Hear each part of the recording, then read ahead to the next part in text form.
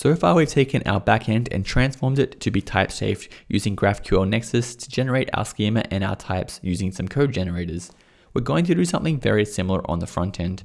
I installed a bunch of dependencies and they all come from the same kind of libraries, the GraphQL Code Generator libraries. Just to give you an idea of how this works, I'm going to show you their website. Basically what they're going to do is take your GraphQL schema and turn it into TypeScript.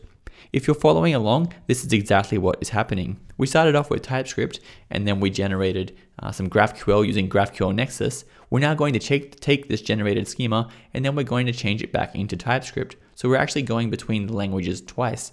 There's a lot of code generation going here. If you feel uncomfortable with this, don't worry too much. I also feel fairly uncomfortable with this, and I'll tell you a little bit more about how I feel about all this code generation after we finish getting everything working. For now, let's go ahead and update our front end to make it nice and type safe. So what I did was install a bunch of dependencies. I also created this GraphQL Code Gen file. It has a bunch of options you don't really need to know about. The important ones are up here. Firstly, you need to specify your GraphQL schema. I already did that. And I also told it where to look for my GraphQL queries. They're going to be inside of my view documents.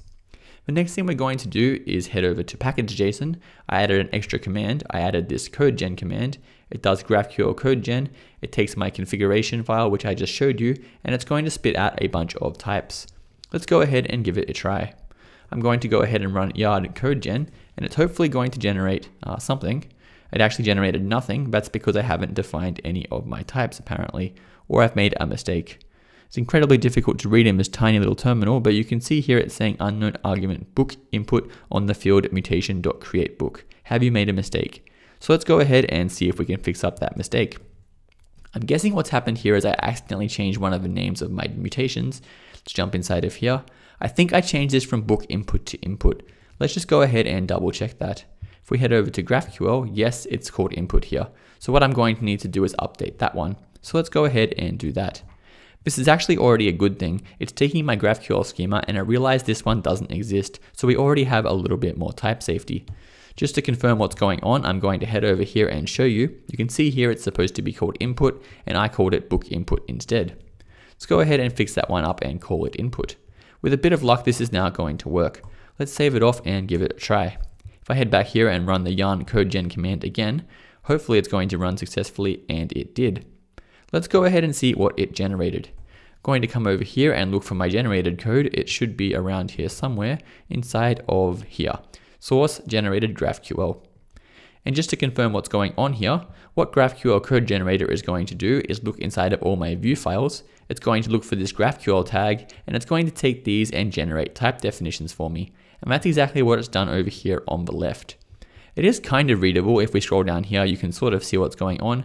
We have our mutations here with our title type, and we have the mutation, some queries, and then we have these huge big documents here, which are going to give us nice type safety. I'm going to show you that right now.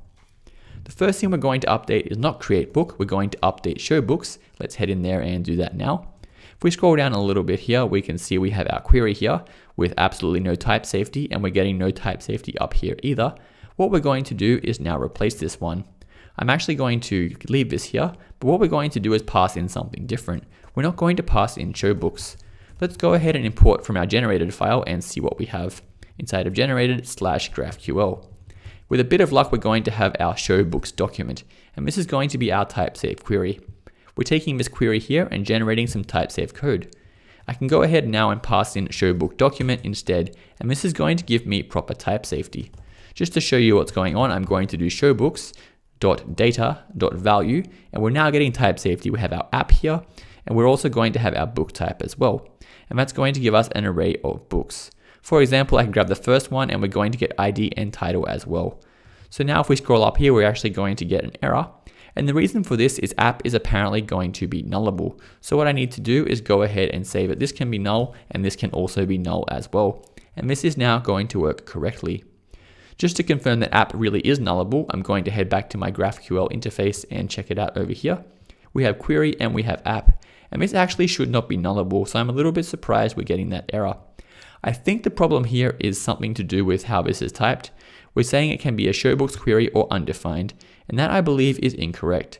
Let's see if we can go ahead and fix that one up. Actually, this does make sense. I think the problem here is this can be undefined in the case that we have either an error or fetching value. So we can't do much about this. This can potentially be undefined before we finish fetching it. Books, however, is always going to be defined. So that's why we're not getting this typing error down here. And we're actually going to get proper typing down here as well. We have title and ID, and that is pretty neat. The next thing we're going to do is jump down here and delete this definition. We don't need it anymore. And finally, we're going to head over to create book and update this one as well. Again, we don't need this definition anymore. I'm going to delete it, and instead we're going to go ahead and import our Typesafe one from generated/GraphQL. And this one is going to be called create book document. Let's go ahead now and pass it in here, create book document, and this is going to give us type safety as well. You can see down here we're actually passing in a title, and if we go ahead and delete this one, we are going to get an error. And it's saying here you need to pass in title. So it's actually correctly recognizing that this requires a title, and we're going to go ahead and pass it in. I could pass in the wrong value and it says, no, you can't pass a number. It needs to be a string. And so it does. Let's do title.value. We're now getting the correct type definitions, and everything here is going to be type safe. So we're definitely where we wanted to end up. We have type safety from the back end all the way to the front end through a series of fairly complicated type generation steps. I'll talk a little bit more about how all this works in more detail in the next video and how to get a better workflow set up, but just to make sure everything is working and finish this one off, let's head over to the app and make sure it's actually behaving correctly. I'm going to refresh this page. We have 2 books. Let's go ahead and create a new one, create new book, and that is going to work just fine. So we've managed to migrate everything to a type safe front end and as well as a type safe back end.